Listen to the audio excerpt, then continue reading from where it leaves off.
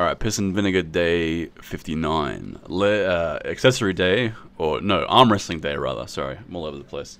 Arm Wrestling Day, but the way it pans out is I do leg days on like Wednesday. Arm Wrestling Day is Saturday. So I have kind of 3 days in between where I can potentially add a little bit more volume or a bit more, another squat, a few sets of squats in order to get a bit more efficient at the squats. So obviously I can't do 2 legs days because I do intensity and you need at least 7 days to recover. But because I'm pretty weak right now with the squats, I'm only squatting about 117, 120 kilos. I can kind of squat a little bit more frequently. Now, obviously, if I was a 180 kilo squatter, I could only do it once a week with high intensity. But I don't train my squats to failure. I do 3 sets of 5. And I might even start doing 5 by 5. But right now what I'm doing is I'm doing 3 sets of 5 on my leg day. Because doing 5 by 5 plus 3 by 5 on my deadlift plus then sets of leg extensions and belt squats and shit to failure, that's just too much stuff to do. The leg day is too long.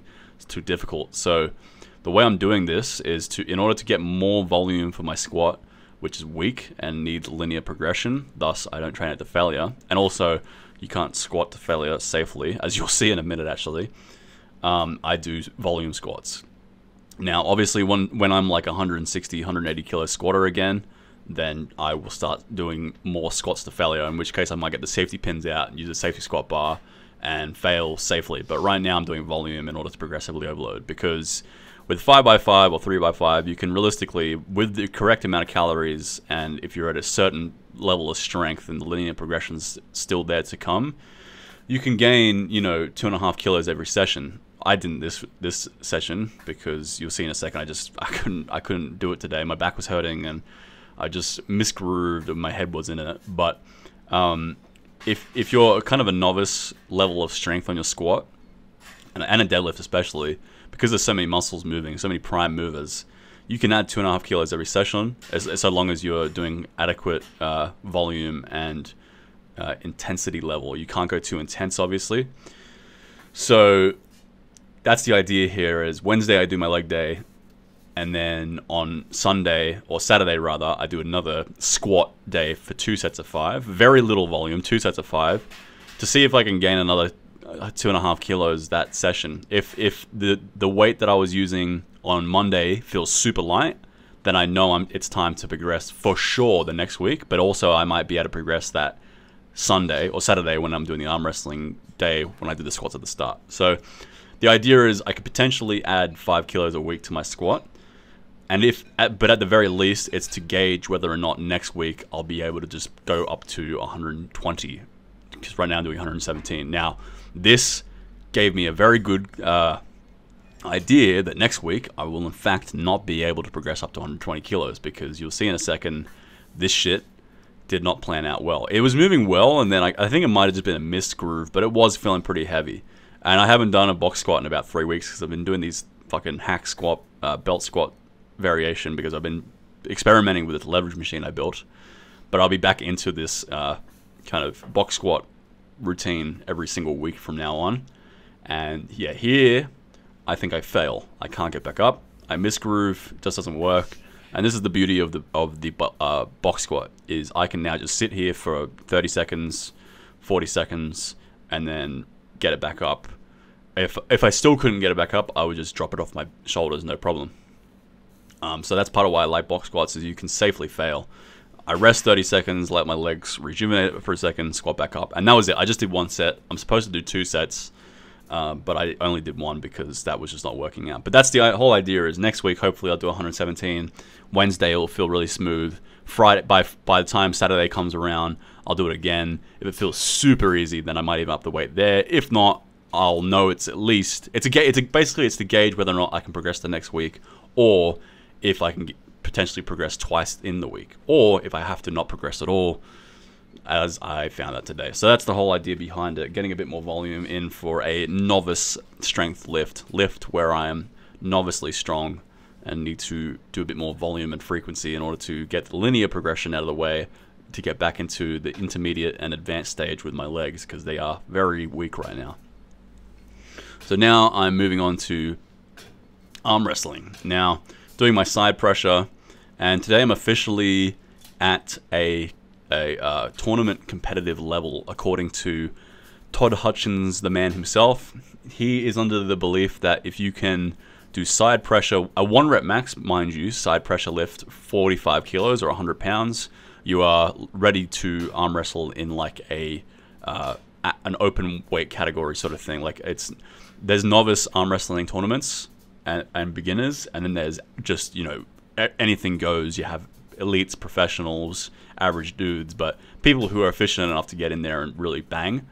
And yeah, my side pressure's at that now, because this is only 40 kilos. It's not 45, but I'm doing sets of 5, and there's plenty in the tank. I could realistically probably 1 rep max 50 kilos. So my side pressure is getting kind of pretty elite, really, for my body weight and training experience. I've only been arm wrestling for like 2 or 3 years, and I've only been doing side pressure for maybe 6 to 8 months. I don't know, maybe a year. I don't know.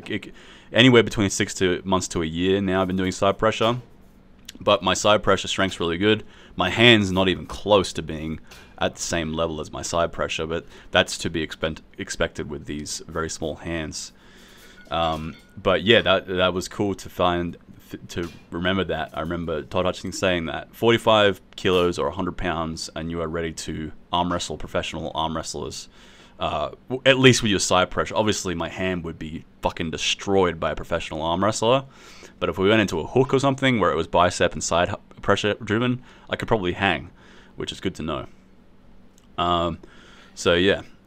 And then I'm doing my cupping. So my cupping, like, relative to my side pressure is fucked. Like, this is only 25 kilos.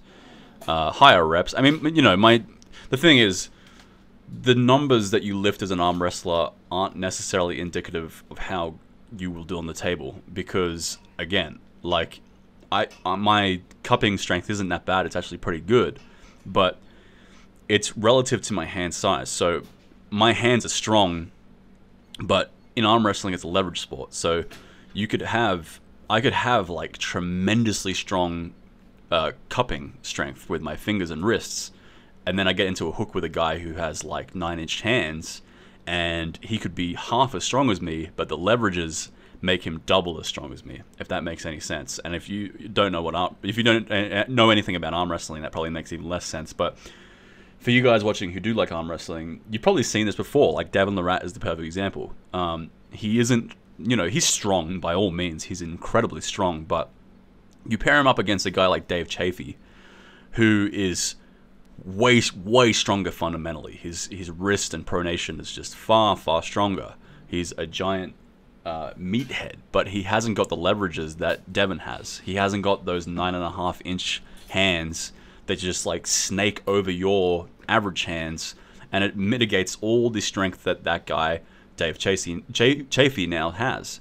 So in arm wrestling, yeah, you could be tremendously strong, but if you don't have the leverages, it doesn't mean anything. It's like for a layman's perspective, it's like if you had really brutally strong hamstrings and glutes and quads, but you had like 2 feet long arms. Like if you had like no, not even. Let's say like, to really exaggerate it, let's say you had like 1 foot long arms. Like you had just freakishly short arms. You could have the strongest legs in the fucking world, but if your arms are only like a foot long, you're not going to be a deadlifter. You're not going to be able to deadlift the same weight as someone who has half the strength in their quads, hamstrings, and glutes, but has, let's say, 3 feet long arms. Their range of motion is going to be so much shorter that even though they're half the strength, they will output twice the amount of strength output because the leverages are vastly superior. Or if it was a bench press, you could have 3 times stronger chest than some dude who just happens to have incredibly short arms. If you had those 1 foot long arms as a bench presser, you'd have a freakishly strong bench press because your fucking range of motion would only be like half a foot. So the same thing with arm wrestling. If someone has twice your strength but half your leverage, then you could probably still beat them. Which is a long way of me explaining how my short arms and terribly short fingers give me fuck all chance against the guy who has very long arms and very long hands. So I have to get really strong at side pressure. So Anyway, I hope that makes sense. This was a real mind fuck for me when I first started arm wrestling people in pubs.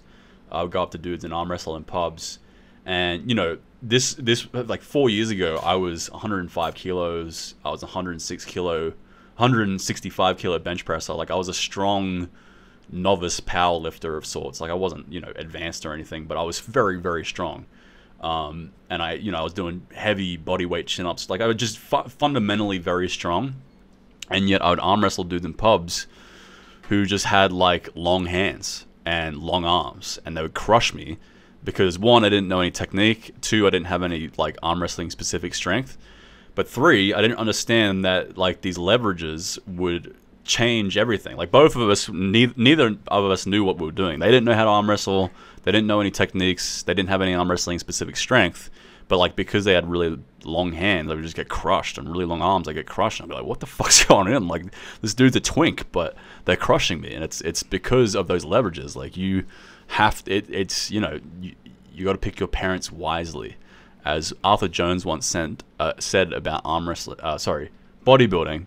Someone once asked the great Arthur Jones, who was the grandfather of high intensity training, a true genius. Someone asked him, how do I get into bodybuilding? And he's just very quickly and plainly said in his way, you have to pick your parents very wisely. And it's true. Like, most sports, especially sports like arm wrestling and bodybuilding, where it's so bone structure related, insertion related, you have no other choice than to pick your parents wisely. You have to have good genetic stock for that sport.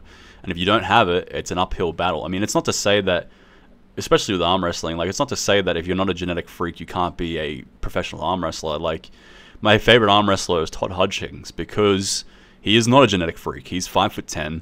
He's an old man. The dude's fucking 60, and yet he crushes these like long-levered, big-hand freaks with side pressure, which is a huge inspiration to me as a guy who's taller. Actually, I'm taller than Todd Hutchings, but he has bigger hands. But I'm in the same boat where it's like, I'm nothing special genetically in arm wrestling. I have very small hands. I don't have any crazy long arms or anything.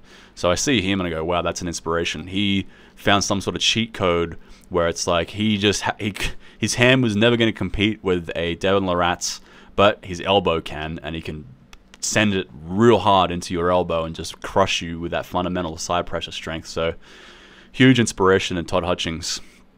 And that's why I was kind of stoked today when I did that 40 kilo benchmark with the side pressure. It'll be interesting to see where I can get to. I want to get my side pressure up to like 80 kilos or something freakish. I think Todd's strongest side pressure lift is like 70 kilos. And again, how these strengths translate to the table, it will change, because there are people like Lachlan Adair or Ryan Bowen, who are two very great Australian arm wrestlers, who have actually fundamentally stronger side pressure in as far as the weights go. Like, they can do more side pressure than Todd with the cable stack, right? But you put them on a table and it doesn't translate the same way. Like, there is a difference when you put your hand against another man's hand and all the different biomechanics that come with that. What you can do with the cable stack isn't necessarily going to be indicative. Even with something as fundamental as side pressure, where the hand and all that doesn't come into account as much, it still doesn't translate clearly, because Todd's side pressure still manifests way higher when he's on the table than it does on the cable stack, because his cable stack's obviously still elite. 70 kilo side pressure is fucking immense. But there are people out there who, again, do more than that, and yet he crushes them on the table with their side pressure. When he arm wrestles them on the table, it would look like these people are half as strong with the cable stack, and yet they're not. So the weights will lie. There is so much technique. There are so many biomechanics that go into arm wrestling. You can't always go with the weights. As evident, again, with Hermes Gasparini and Devin Lorat recently, Hermes, every single fundamental strength is stronger with the cable stack than Devin's. And yet Devin fucking toyed with him. It made him look weak. So yeah, the cables are only to approximate your strength. That's what Todd Hutchings says. The real strength, the real technique, the way you push that strength that you get in the gym is on the table, which unfortunately I don't get a lot of, because I live in a pretty remote area where there's not many arm wrestlers around me. There's like one or two, but I haven't got a table and I've been lazy and I haven't had time to really hit these people up and arm wrestle them. But I'll have to get down to Penrith, which is like an hour away from me, and start pulling with some professionals, I guess. Anyway, yeah, long-winded arm wrestling talk today. This content probably isn't for you guys who are interested in bodybuilding, but for the niche audience who are into bodybuilding and arm wrestling, or just arm wrestling, you might enjoy these days. Anyway, see you guys tomorrow for more Piss and Vinegar. Bye-bye.